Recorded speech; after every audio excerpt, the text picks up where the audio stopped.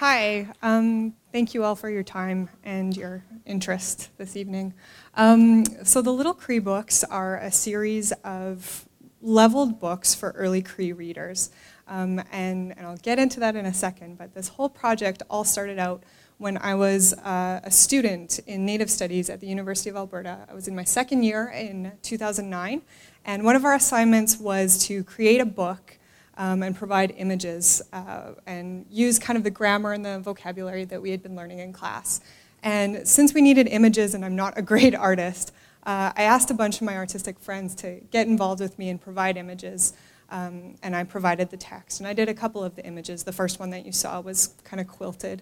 And I found that I loved the project. The friends who were involved were really excited to learn about Cree language, that a lot of them didn't know much about it before.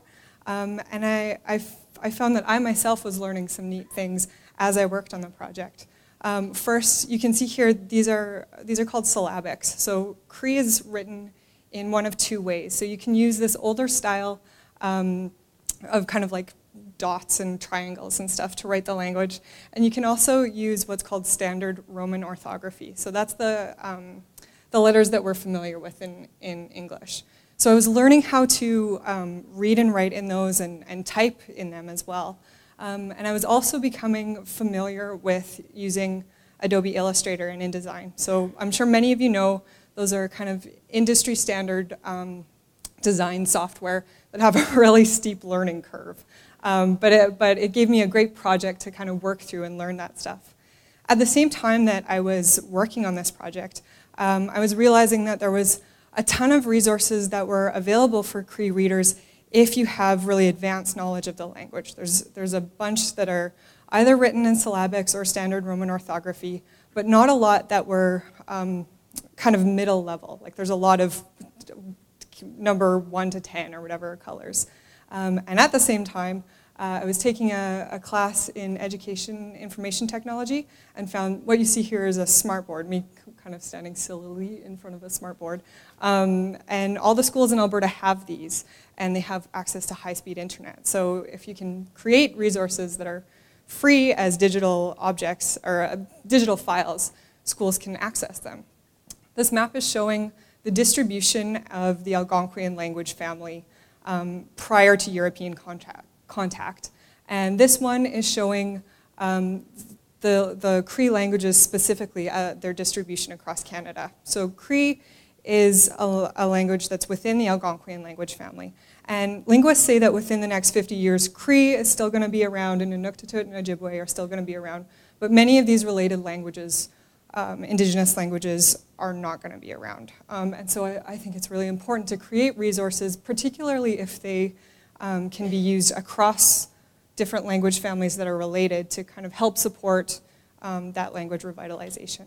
I've included this picture just because it's a neat part of our history in Alberta. That was an image from the first book that was ever published in Alberta, and it was published in Cree syllabics in 1883. So having kind of all that background in my second year of Cree, I thought this is something that I'd like to pursue as a project. I loved learning in that way, and I loved engaging with other friends and getting people to contribute their skills. So I proposed to my faculty, can I create this pilot project where I will use Alberta Education's curricular guidelines because they're laid out very well. Alberta Education has worked with Cree elders and fluent speakers to create this, a curricular guideline because you can't teach Cree in the same progression as you teach English. For example, when we learn English, when we're talking about third person singular, we'll talk about he or she, like he eats, she sits, or whatever.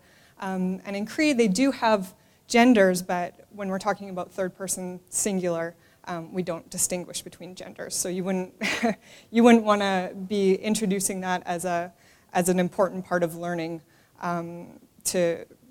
for early readers, basically. Another example is when we talk about this. Yeah, this one's pretty silly. When we're talking about first person plural, the Cree language distinguishes between whether you're talking about we including the listener or we excluding the listener. So kind of like I'm saying, you can't just take English texts and translate them directly into Cree.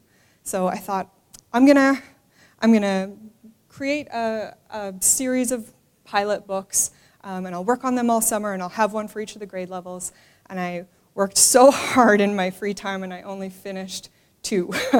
I wrote about 5, but the illustrations took so long. I'm not an illustrator, and using Adobe Illustrator is pretty time-consuming. So I ended up launching and making the books available finally in January of 2013. So it started in 2009. And yeah, so they're up and they're available.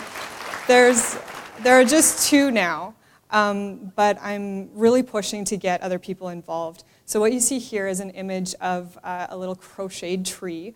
I've asked other individuals to come on board as authors and illustrators and people who can support with like web development or whatever. So for those who are interested in being authors, I'm kind of doing one-on-one classes, and you can access the online Cree dictionary as an app or as just a web page to kind of start learning the language. And like I say, I'm willing to work with people one-on-one.